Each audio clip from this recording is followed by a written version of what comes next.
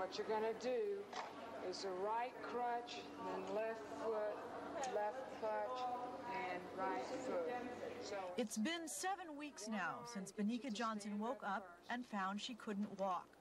7 weeks ago, when she was helpless, none of the doctors at the Emory Rehab Center would have predicted it. But today, she is walking on crutches for the first time. Wait a minute. Forgot the right crutch. Okay? So stand up nice and tall. Balance on those arms. There you go. Okay, now, left crutch, right foot. Right crutch, left foot. Left crutch, right foot. Right crutch, left foot. Stand up nice and straight.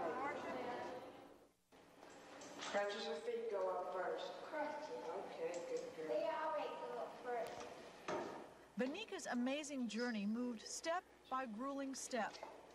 Ready? From that first clumsy transfer to her wheelchair, when she actually just had to be lifted in by 2 therapists, to a month later, making the same movement almost effortlessly, guided only gently by Martha's fingertips.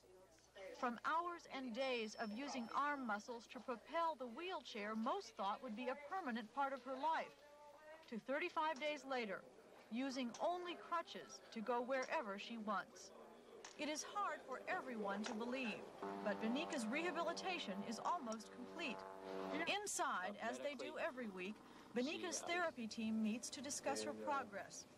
At this meeting, 43 days after Benika entered the rehab center, paralyzed, the doctors responsible for her care decide she is ready to go home.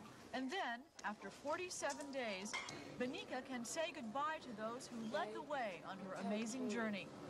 Sure. Enjoy it. You've done great. Everyone predicted this exit would be made in a wheelchair, but instead, Benika makes it in triumph.